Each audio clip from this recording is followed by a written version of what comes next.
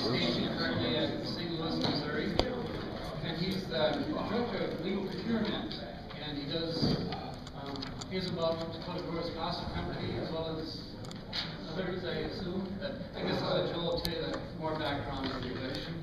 Again, my name is Joel Steele.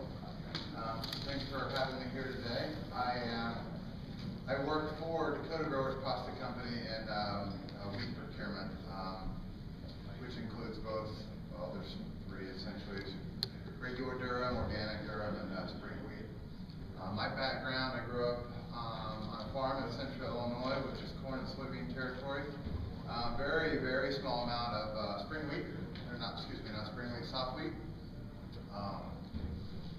I went to the University of Illinois and Ag Econ degree and started off my career working as a merchandiser at ADM in Kansas City and also Decatur, Illinois. And then I switched careers slightly and went to work for a food company called Raw Corn Holdings, which is a private label food manufacturer.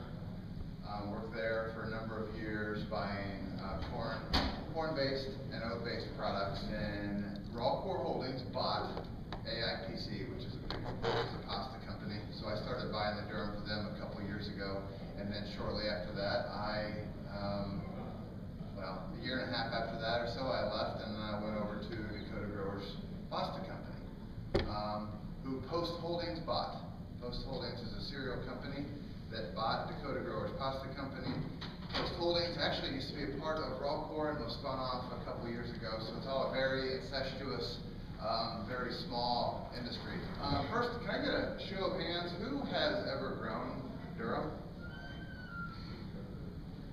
Okay, keep them up if you've grown it in the last 10 years. This year?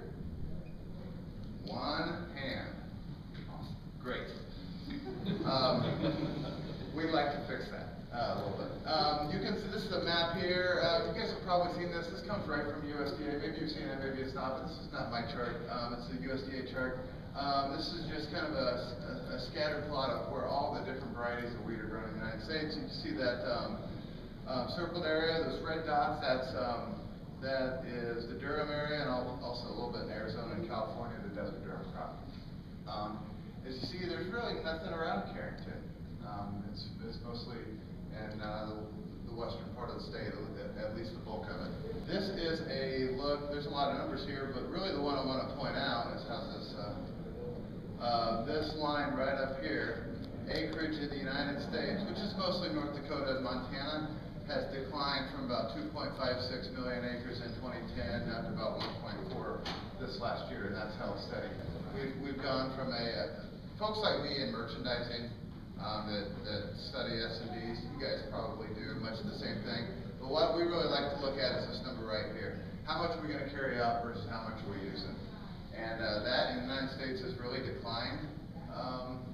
It doesn't seem like much going from 35 million bushels to 22 million bushels, but it's a very small industry. It's a very small specialty crop, essentially, so that kind of decline is a bit concerning for us, especially this year when we've had some of the major quality problems that we've had.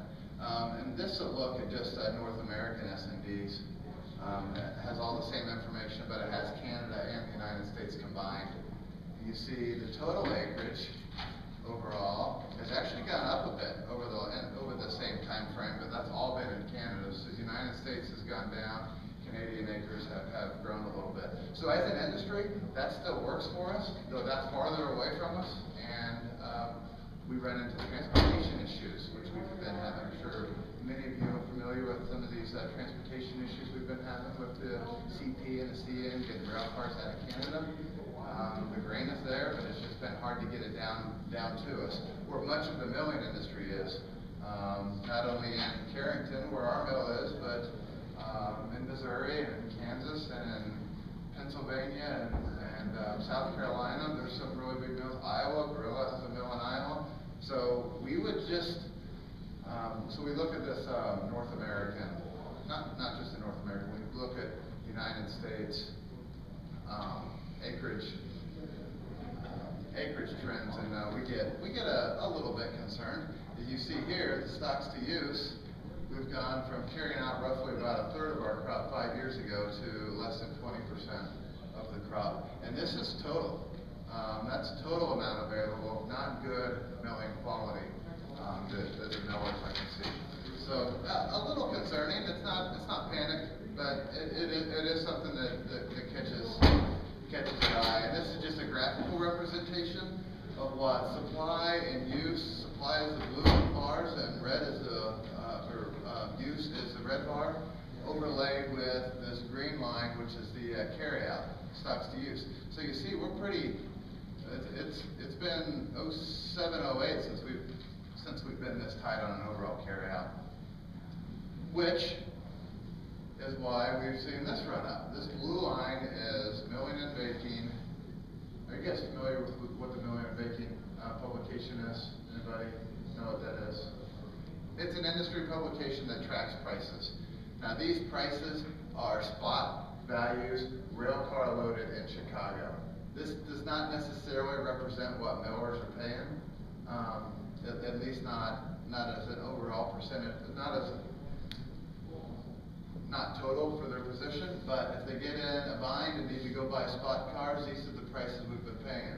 We've been up from $12 in the middle of 2014 all the way up to 20, and some traded all the way up to $24 a bushel this year.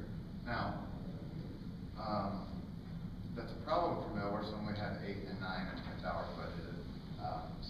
But most of this run up was not only because acreage has declined, but as you know, we've had some big quality issues this year with the late planting. But more importantly, the weather that we had at harvest really did. We really did see quality issues with HVAC. We had high damage. We have vomitoxin issues this year. We also had sprout damage, which leads to falling number issues as well. So that has been most of the reason for the big run up in price, which we're hoping should be an opportunity for you folks. Let me go back a little bit. This is just a Minneapolis futures market. This does not have basis overlaid in it. So it's just a futures market, Minneapolis versus a Minneapolis Durum price. I mean, you see that spread. I don't know, what is it at the local elevator? What's the spread between a spring wheat 13 Pro and a 13 Pro Durum? Is it $4 or $5 a bushel? Haven't seen it lately? Probably haven't had a Durum bid on the board. For a number of years probably, right? Okay.